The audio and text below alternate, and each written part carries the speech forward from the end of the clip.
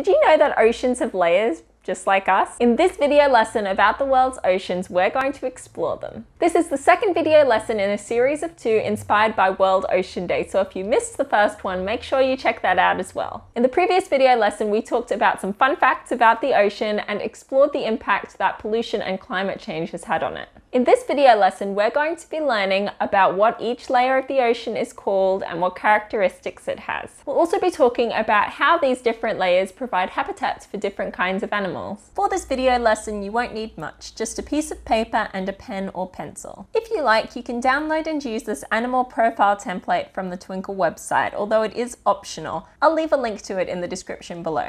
Hit the pause button now if you'd like some time to get your materials together.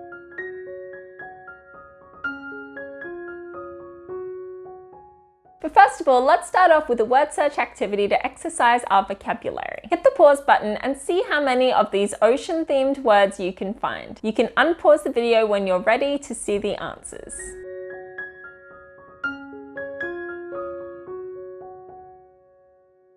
Good job, and here are the answers. Did you find all the words? Some of them are the names of the Earth's oceans, which we learned in the previous lesson. Speaking of which, I think it's about time for us to grab our imaginary scuba gear and dive into learning more about the different layers of the ocean. Sunlight shines on the ocean just like the land. However, the light and warmth from the sun doesn't reach the deeper layers of the ocean, which means it gets darker and colder the further down you go. The ocean has 5 layers: the sunlight zone, the twilight zone, the midnight zone, the lower midnight zone or the abyss, and the trenches. Each of these zones have different characteristics and sea life that lives in them.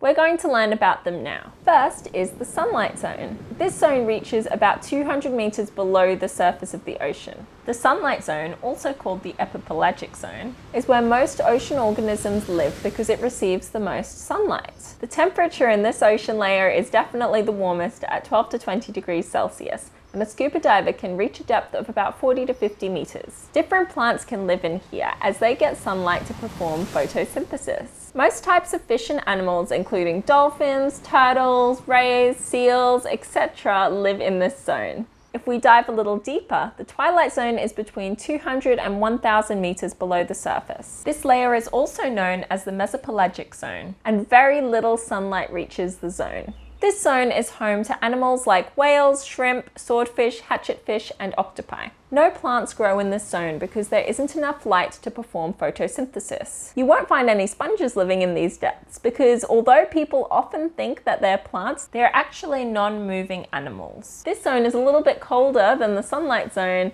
at 4 to 13 degrees Celsius because it's further away from the warmth of the sun.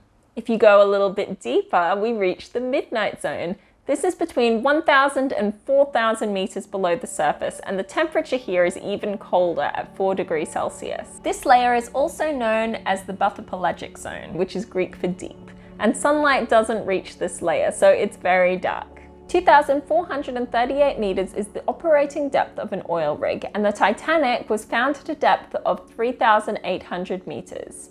In this zone, you will find animals like larger whales, squid, and blobfish.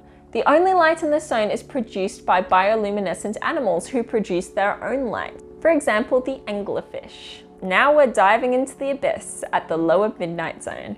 This zone is between 4,000 and 6,000 meters below the surface. The conditions in this zone are extremely dark and the temperatures are very cold. This zone is the largest environment on Earth, and the deepest point of the Arctic Ocean is 5,450 meters below sea level. Some of the organisms that live in this zone are sea spiders, basket stars, medusas, and sea pigs. Now we're right at the bottom of the ocean in the trenches. The trenches are any ocean environment that is lower than 6,000 meters below the surface. And again, the temperature is freezing down there. This layer is named after the Greek underworld, Hades. It is absolutely pitch black. The deepest place on Earth is in the Mariana Trench. It was first explored by Jacques Piccard and Don Walsh. Most animals living in this zone are unable to see and don't have eyes, such as rat-tailed fish and snailfish. Snailfish, or Laparidae, actually live deeper than any other fish, meaning they have a significantly smaller chance of getting eaten. Amphipods wait for scarce food to drop down. Decapods, which eat amphipods, also live in this layer. Now it's time for a sorting activity. Divide your page into 5 sections and label them with how deep each of the ocean layers go, like this. Our next task is to categorize the facts on the following slides into their correct layers of the ocean. First up, we've got to get the names right. Match the name of each ocean layer to the appropriate section. Hit the pause button until you're ready to move on.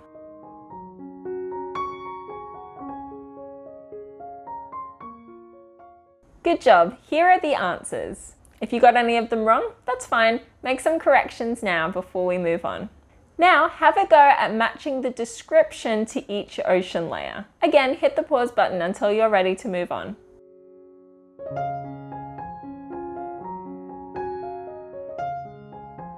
And here are the answers. How did you go? If you're struggling to remember and would like to see these facts again, you can rewind to this point in the video. Now that we have a good understanding about what each layer of the ocean is like and how conditions change the further down you go, it's time to learn about the different animals that live there. Here are 5 examples of animals that live in the ocean. Is there one that particularly sticks out to you and that you'd like to learn more about? Well, we're going to write an animal profile on that animal. Flip to a new page and have a go at answering these questions about your chosen animal. Hit the pause button until you're ready to move on. You might need to do some research on your favorite search engine to answer these questions.